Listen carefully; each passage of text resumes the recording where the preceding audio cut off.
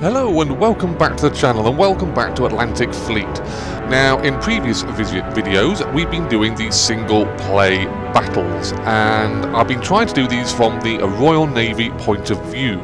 So we've been playing the British side. Now this one's going to be a little bit different, so let's dive in and find out really what's changed. Now we've done the first, second and third battles and we're now doing the sinking of the glowworm. This happened up near Norway, or just off the Norwegian coast. So, on the 8th of April 1940, the invasion of Norway is underway, and sailing alone, HMS Glowworm encounters a destroyer and the Admiral Hipper. Historical outcome was the Glowworm was sunk, with the Admiral Hipper suffering medium damage. Now, let's jump to the forces section. Right, so, the Allied forces have the Glowworm, just a solitary destroyer. She's not armed with torpedoes, she is just armed with little pea-shooter guns that a destroyer is armed with. The Axis forces have a destroyer, the Z-28, and the cruiser, Admiral Hipper. That is a cruiser, a capital ship, and this capital ship has extremely big guns. So not only is the Glowworm going up against two enemy combatants, but also one of them is way above her stature.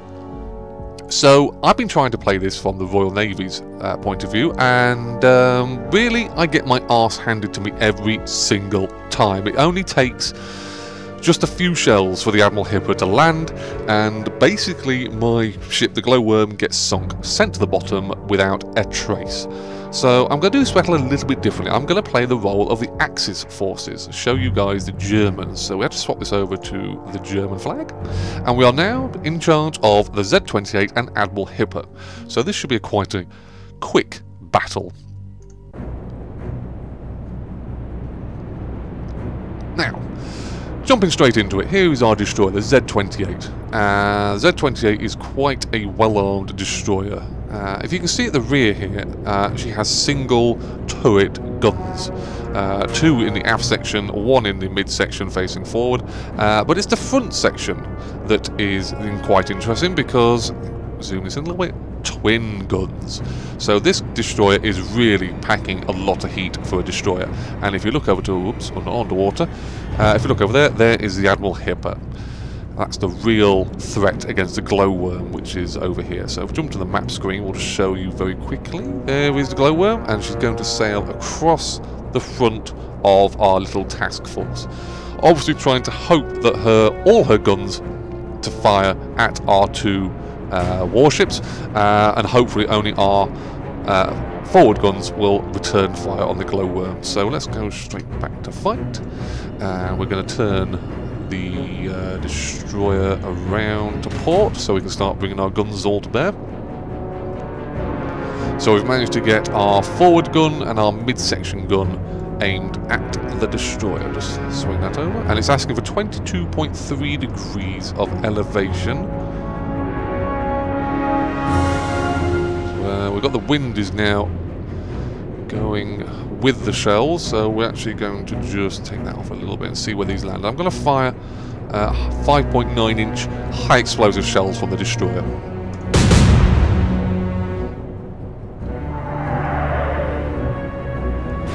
That's not bad for the first salvo. Here's the interesting part. The Admiral Hipper, the real threat against the Glowworm. At the moment, only her forward guns are going to be firing, so it's asking for 17.8. So let's see, we're going to fire 8-inch high explosive.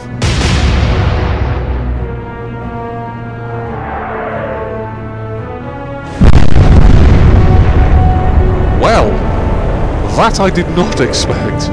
Two shells, two 8-inch high explosive shells landed. Well, they must have detonated the magazines on the destroyer because she's going down and going down fast.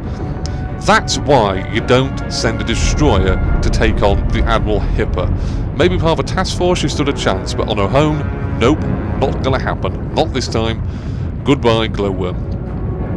So let's jump over to the action report. Obviously this was an extremely quick battle. I didn't even think it was going to be this quick myself. So, yes, Glowworm sunk. The Z28, no damage. Admiral Hipper, no damage. Remember, historically, the Admiral Hipper suffered medium damage from the glowworm. Z28 suffered no damage historically. So as we see the glowworm sinking, going to the bottom without a trace, yeah, let's jump back to this screen. Right. If you want me to do this video, but do it again, but take on the role of the glowworm, I'm more than happy to do that. If you want me to do that, put a comment in on the YouTube page, and I will, yeah, if there's quite a few of them, I will do it. I will film this or refilm it, and I will take the role of the glowworm. I will get my arse absolutely handed to me on a plate. Or even on one of the 8-inch shells from the Admiral Hipper. But it'll be entertaining to watch from you guys' point of view. So, let's go back. Right, so anyway, we will jump on to action number 5 in another episode. So I hope you've enjoyed this video. It's very, very short. I didn't expect it to be that short, if I'm perfectly honest.